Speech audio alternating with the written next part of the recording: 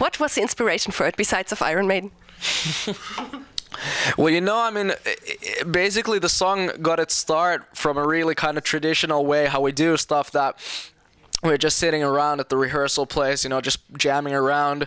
Then I just got this idea that would be really awesome to start a song with an acoustic or a clean kind of riff thing like that. Then I just started playing it, and we literally played it for like an hour, just the opening riff, and I started just doing some solos over it. And then pretty soon, you know, the next riff that has the melody, that came about. And then I'd say it was about 2 hours after that we had all of the riffs done for the song, and then we just started putting riffs there and there and there, and we got the structure. And I mean, well, inspirations for that song, you know, it's a really like kind of apocalyptic sounding song that you can really sense the end of the world in the beginning, stuff like that. But then, I mean, lyrically, the song is just like, you know, a totally fictional story about this dude who goes to sleep and he gets killed in his dreams every night. And then this last night, he just doesn't wake up anymore. So, I mean, it's a kind of a really stressful kind of environment. And I think we really got that captured in the studio version. Would be also a great topic for a horror movie, I think. Exactly. Now we're just waiting for Only My Death Is Certain, the movie.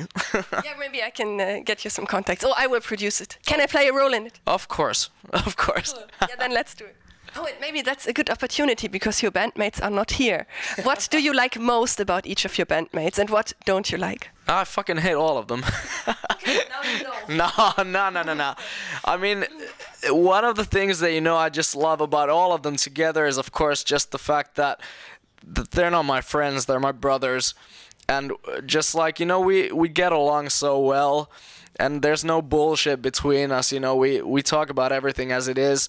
And I mean, well, if I gotta say something about everyone, I mean, with Arto, our guitarist, I mean, the fact that I literally have never seen a guitarist who shreds so fucking well, and somehow we play together so well, it's really cool. And Mirko, I mean, he plays bass, you know, fucking bass, but still, I mean, he figures these really cool bass lines all the time, which is just mind-blowing. And then, of course, with Ossi, he's the best drummer in the world. I mean, the stuff that he just, you know, makes up is just so cool, and I respect the dude so much for everything he's done for us. That, I mean, I love all of the guys in the band, seriously. Much love to you guys. End of February, you're gonna start your tour to the UK and to Europe. How does it feel? Are you already excited about it? Well, you know, I just can't wait to get back on the road because, I mean, it's been too long. I mean, the last time we were touring was, touring Europe was, you know, back in 2014, we did the tour with Destruction in the end of the year. So, I mean, it's been too long, so I'm really stoked to get back, you know, on the tour bus, living the life. And I mean, especially the fact that it's with Exodus, which is for me one of the greatest thrash metal bands ever. Because, I mean, for so many reasons. Because, first of all, it's one of the bands that, you know, they survived through the 80s until this day, and they still play so fucking well. And the guys are awesome. We've met them a couple of times, so I expect that we're going to destroy a bunch of places.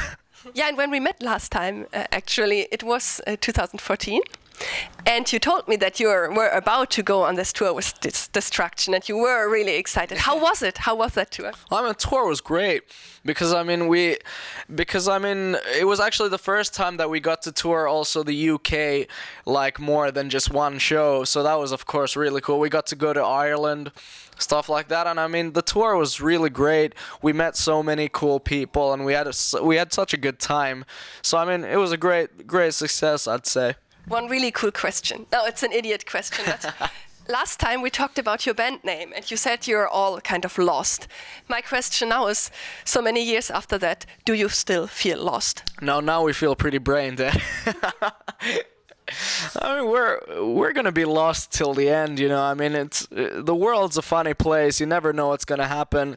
I think we're all a bit lost. At least I can say for myself, I'm a bit lost all the time. But I mean, I'm just trying to find my way. Oh, and since we met the last time, you got some new tattoos. Do you want to show them? I think on your hand, for example. No, I think this tiger. Well, I mean, is it?